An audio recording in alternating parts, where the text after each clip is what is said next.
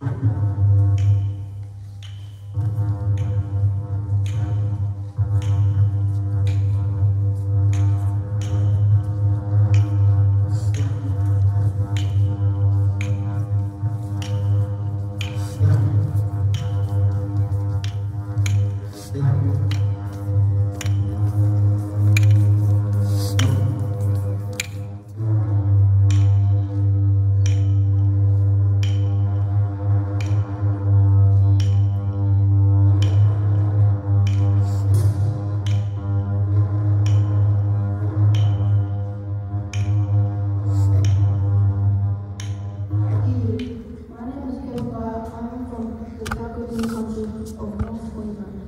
would like to acknowledge that this meeting is taking place on the traditional lands of the Aboriginal people and acknowledge the traditional custodians of the land, the Coolabary and Nunavut.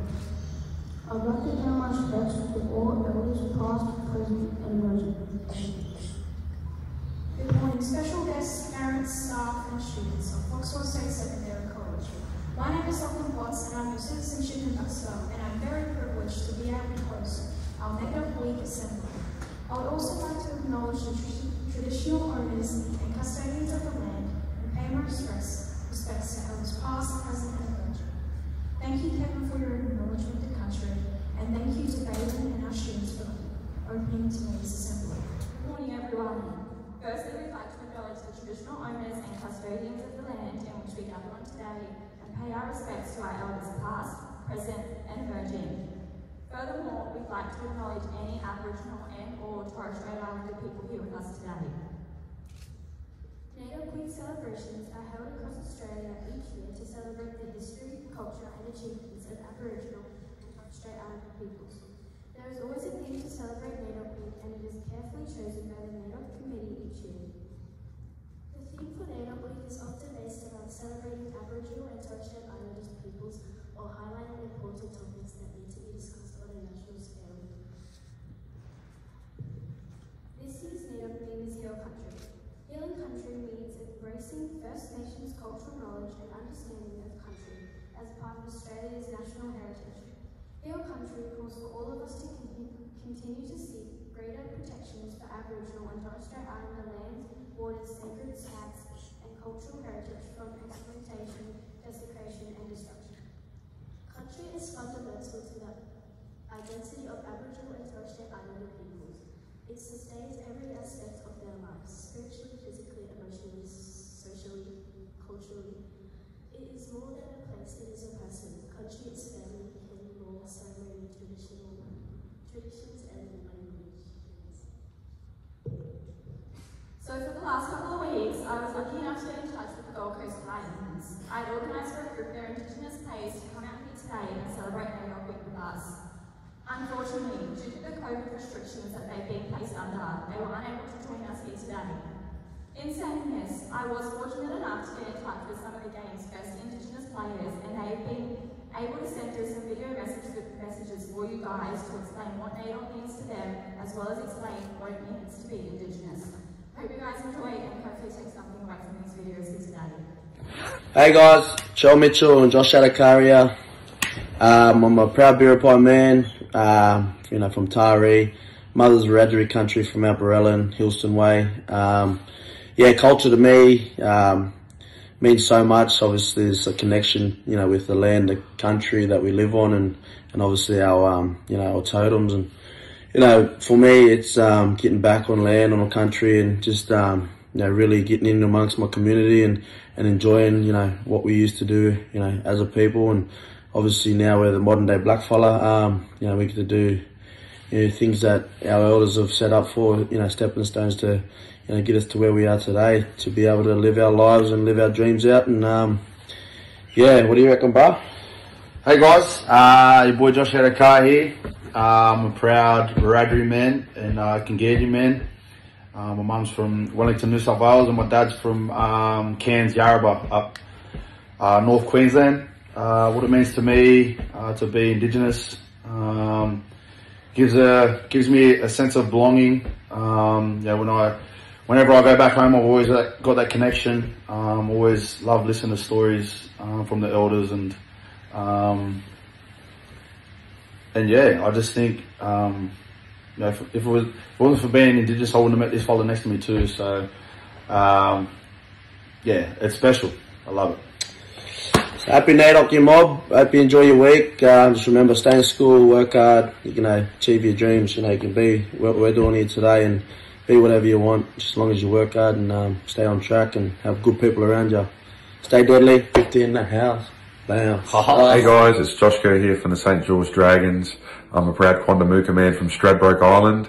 I just want to get on here and talk about how much NAIDOC Week means to me, and you know, it means the world. You know, it's obviously it's unreal for my family, and you know, we get to showcase our culture to everyone. We get to help educate everyone, and you know, we get to look back on the past, and we get to hopefully use that to help fix our future. And yeah, it's just a great week to showcase our culture, spread love, spread healing, and help educate people. So it's obviously a great week, not only for myself, but my family, and hopefully for all you too. Hey mob, Aaron Peter from the Cronulla Sharks, proud Wiradjuri man. NAIDOC week for me is to you know, acknowledge and share our stories and share the stories of our ancestors on our traditional land. Hey guys, Jamal Fogarty here from the Gold Coast Titans. I just want to wish everyone a happy NAIDOC. I hope yous are out there representing our people, our colours and our culture, making sure, you know, we're displaying our rich history and our culture with pride, and making sure we're representing ourselves and our communities and where we come from. I'm a proud Mununjali man. I come from Beaudesert. Back home, you know, our culture is very strong. We learn at a young age about our history and about our culture, where we used to paint ourselves up and do performances for special days like NAIDOC Week events, Australia Day at our primary schools, and other events as well. So to me, to be Indigenous, you know, it's awesome. It's who I am. It tells me where I come from. It tells me where my bloodlines come from, and all the past history that our ancestors and elders went through, but they also paved the way for us to live the life we do today, and they showed how strong we are, how resilient we are, and what type of people we are. So hopefully you guys can embrace your culture. Don't be ashamed to be who you are, and don't be ashamed to be Aboriginal. You know, we're very proud people, so just put a smile on your face, represent who you are no matter where you come from, no matter where you go. Always represent and be proud of who you are, and I'm sure you'll go a long way in life. So from me to you, happy NAIDOC. I hope you have a great week. Thanks guys. Next I'd like to invite Jai to the stage to speak about the Design Tracks program. Last year, I had the privilege to be involved in the Design Tracks program at QA with 6 of my fellow Foxhall students. Through paper, pigment and poetry, we explored our connection to country and created our own artwork. This was combined with the work of other Indigenous students from across Queensland to create a collaborative piece representing Wellesley's theme, always was, always will. In March this year, Cody, Ethan and Bruce were honoured to be chosen to record the voice of the defining animation. Today we are excited to finally share our work with the recently released animation to celebrate NAIDOC Week.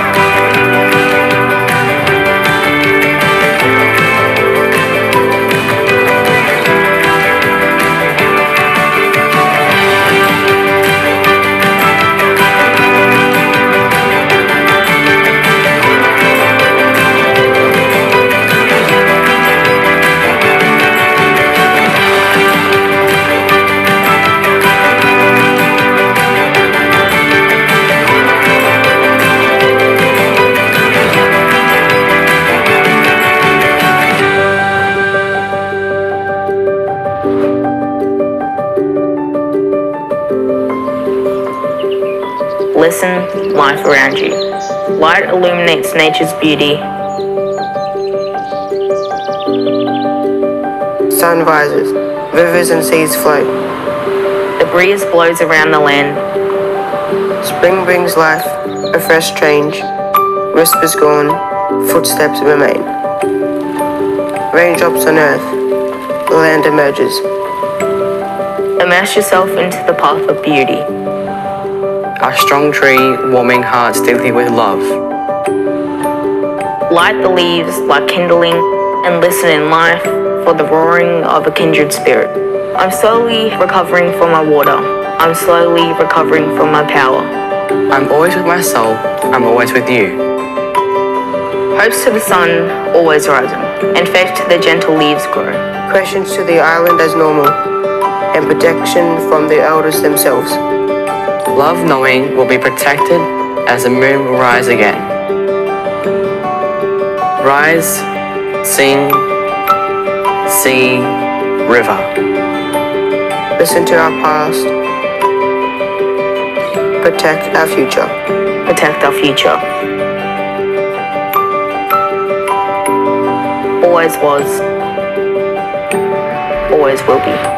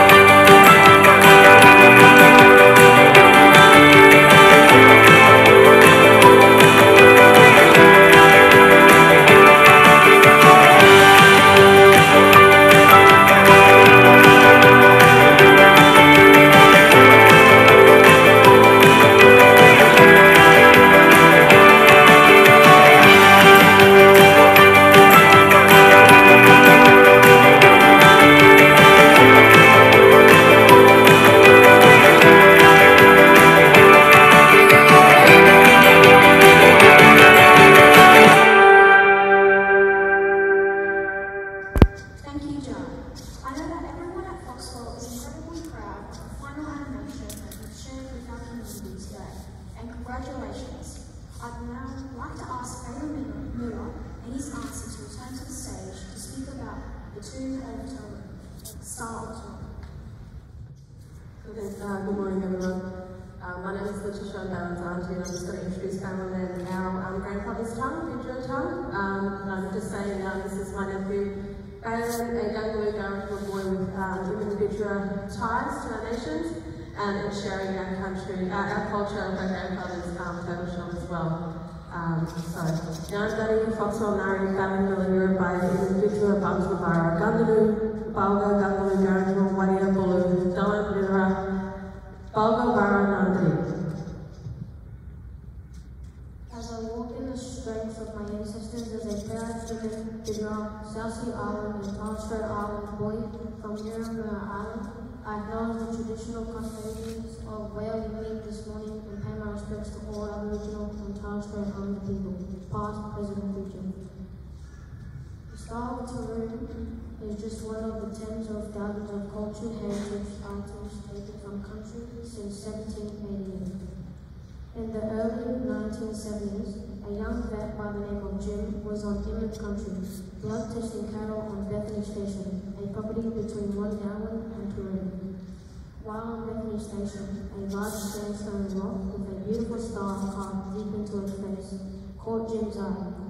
Jim and the property owner wrapped a chain around the 160-kilo grooved stone, and in the cloud of diesel smoke poured from its resting place with a tractor. The stone was loaded into a ute and taken to Brisbane, where it laid in Jim's backyard amongst all of Jim's other interesting things he found on his travels. Sadly, 2 years ago, Jim passed away, and his son Johnny felt he needed to return the Star of Taroom back to country. But before he could return, Johnny learned about 30,000 years of human people being the traditional owners, about a darkness that swept over the land in the 1850s, and of the signs that followed. Johnny began to understand the meaning of the words always was, always will be. And so, over a week ago, on the 5th of July, Johnny and a growing band of volunteers left Brisbane and have started walking the stone 500 kilometres back to country in a specially built handcart.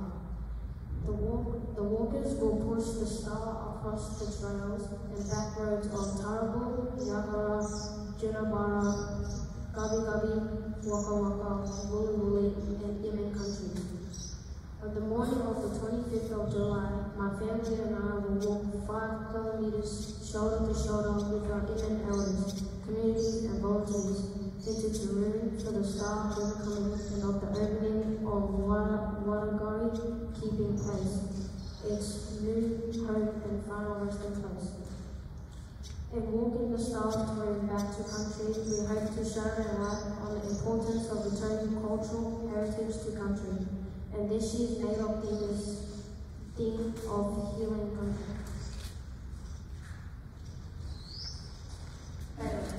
I encourage all students and their families to support Bailyn and his family as they return to the Star of Taroom, to Amen Country. A link will be provided on the school Facebook page if you would like to make a donation to show your support and help to heal country. Next, I would like to invite Ms. Amor to the stage to speak about the importance of NAIDOC Week, celebrating diversity and supporting inclusivity with our words and actions.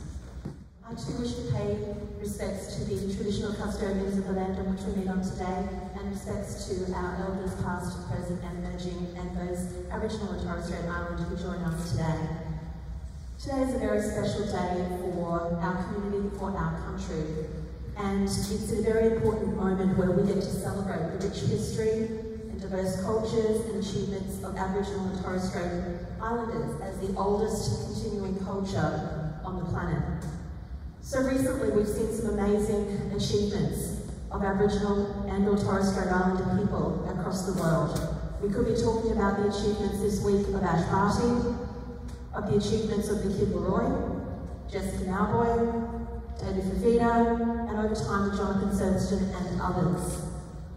I too would like to acknowledge though the rich passions and achievements of the students who stood before you today. Students like Bailyn, Jai, Talia, Lily, Texas, Levi, Kevin, and the students that were involved in design tracks, and also thank Ms. Zinnia Libericci as well for her achievements today. I believe what I read and saw in our design tracks images before, that we need to listen to our past and protect our future, and that it always was and always will be. This year, the theme of Heal Country, the aim is to have greater protections for Aboriginal and Torres Strait Islander lands and people. And I pay my respects on behalf of the students and the community of Foxwell State Secondary College.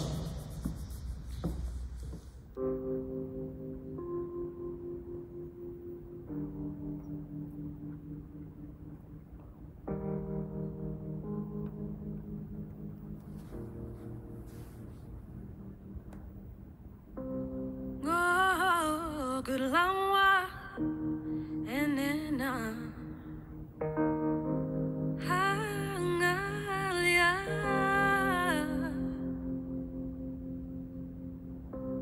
oh, good long walk, memena, my God,